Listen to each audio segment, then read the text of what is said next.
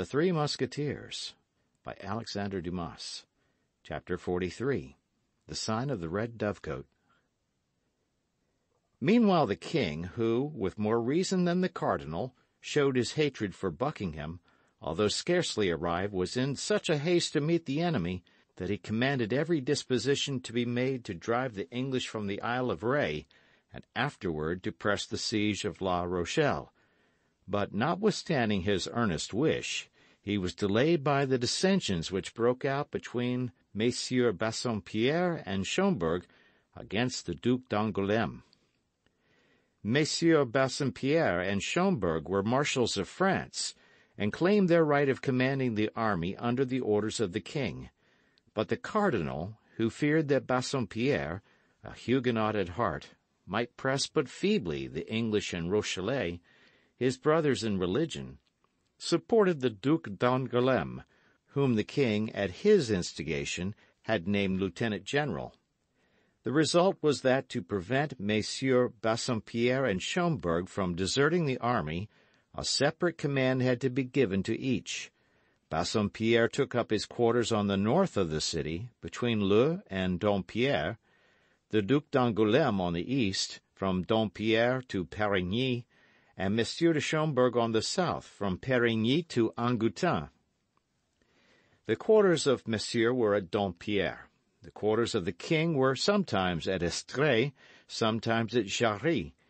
The cardinal's quarters were upon the downs, at the bridge of La Pierre, in a simple house without any entrenchment. So that Monsieur watched Bassompierre, the king, the Duc d'Angoulême, and the cardinal, Monsieur de Schomberg. As soon as this organization was established, they set about driving the English from the Isle. The juncture was favorable.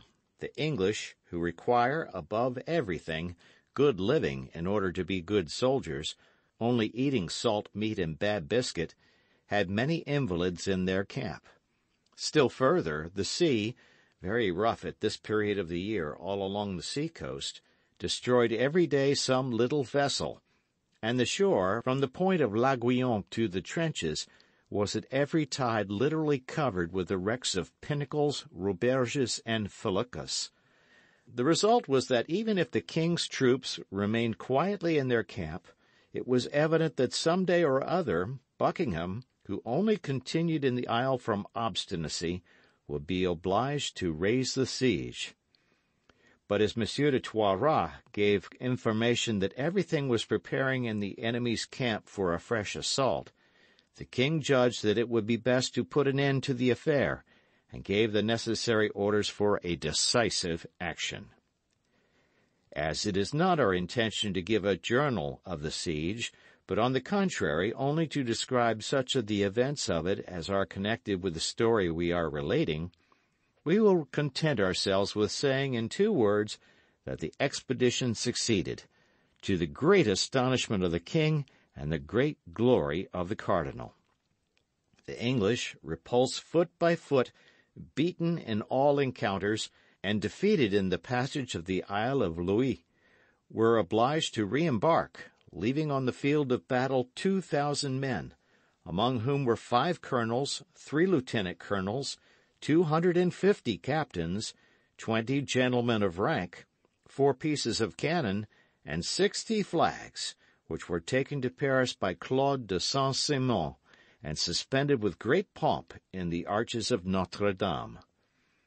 Te Deums were chanted in camp and afterward throughout France.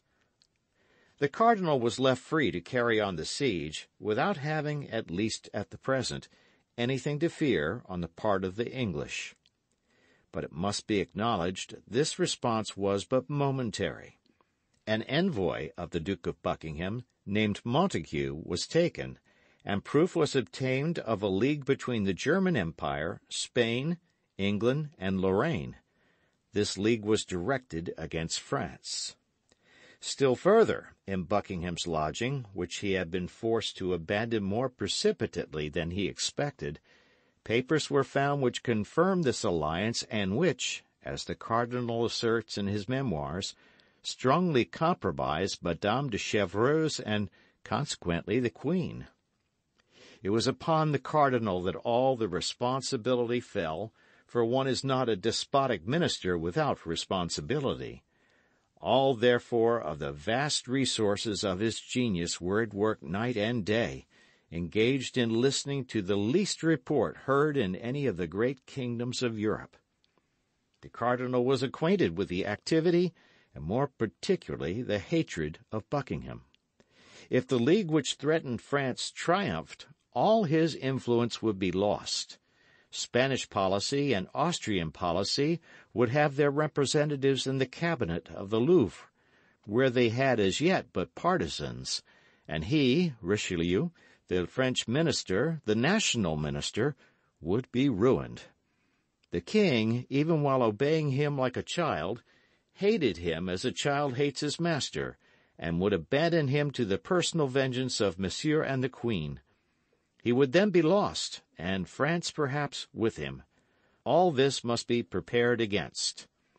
Courtiers, becoming every instant more numerous, succeeded one another day and night in the little house of the bridge of La Pierre, in which the cardinal had established his residence. There were monks who wore the frock with such an ill grace that it was easy to perceive they belonged to the church militant. Women, a little inconvenienced by their costume as pages, and whose large trousers could not entirely conceal their rounded forms, and peasants with blackened hands but with fine limbs, savoring of the man of quality a league off. There were also less agreeable visits, for 2 or 3 times reports were spread that the cardinal had nearly been assassinated. It is true that the enemies of the cardinal said that it was he himself who set these bungling assassins to work, in order to have, if wanted, the right of using reprisals. But we must not believe everything ministers say, nor everything their enemies say. These attempts did not prevent the cardinal, to whom his most inveterate detractors have never denied personal bravery, from making nocturnal excursions, sometimes to communicate to the Duc d'Angoulême important orders, sometimes to confer with the king, and sometimes to have an interview with a messenger whom he did not wish to see at home. On their part, the Musketeers, who had not much to do with the siege, were not under very strict orders, and led a joyous life. This was the more easy for our 3 companions in particular, for being friends of Monsieur de Treville, they obtained from him special permission to be absent after the closing of the camp. Now, one evening when D'Artagnan, who was in the trenches, was not able to accompany them, Athos, Porthos, and Aramis, mounted on their battle steeds, enveloped in their war cloaks, with their hands upon their pistol butts, were returning from a drinking place called the Red Dovecote, which Athos had discovered 2 days before upon the route to Jarry, following the road which led to the camp, and quite on their guard, as we have stated, for fear of an ambuscade, when, about 1/4 of a league from the village of Boisnau, they fancied they heard the sound of horses approaching them. They immediately all 3 halted, closed in, and waited, occupying the middle of the road. In an instant, and as the moon broke from behind a cloud, they saw at a turning of the road 2 horsemen who, on perceiving them, stopped in their turn, appearing to deliberate whether they should continue their route or go back. The hesitation created some suspicion in the 3 friends, and Athos, advancing a few paces in front of the others, cried in a firm voice, "Who goes there?" "Who goes there yourselves?" replied one of the horsemen. "That is not an answer," replied Athos. "Who goes there? Answer, or we charge." "Beware of what you are about, gentlemen," said a clear voice which seemed accustomed to command. "It is some superior officer making his night rounds," said Athos. "What do you wish, gentlemen?" "Who are you?" said the same voice, in the same commanding tone. "Answer in your turn, or you may repent of your disobedience."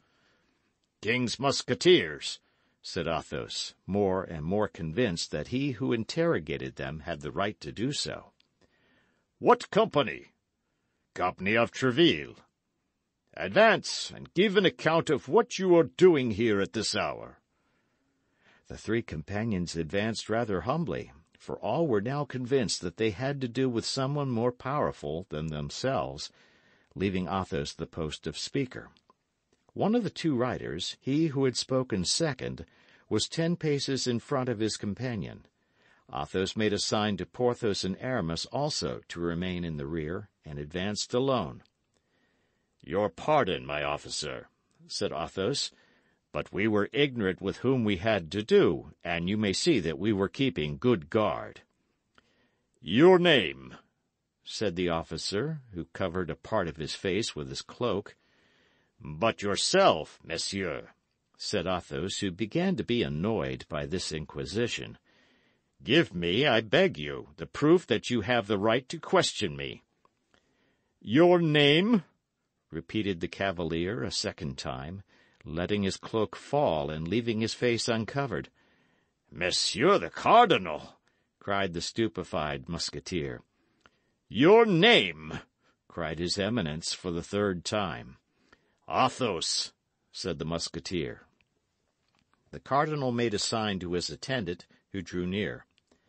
"These 3 Musketeers shall follow us," said he in an undertone.